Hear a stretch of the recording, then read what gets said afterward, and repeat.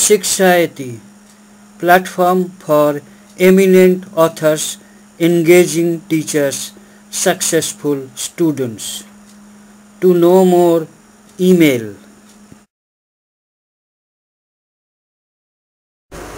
Simple aggregate method. Index for a given period is calculated by dividing the aggregate of different values of specified period by the aggregate of values of the base period and multiplying the quotient by 100.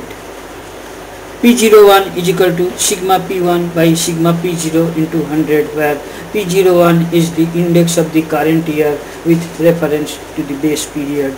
P1 is total of the values of the current period.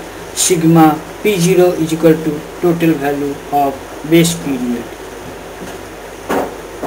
So the following table shows the items, the respective price in base period P0 and price in current period.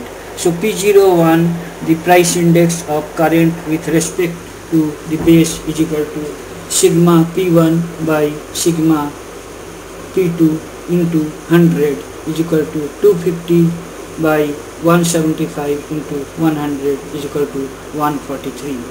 So the index value indicates that there has been a rise of 43% of the price of 2009 in comparison to the price level of 2003.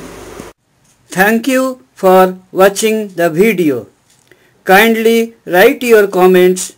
Click on the red subscribe button at the bottom of the video to get more details and free ebook. Email us.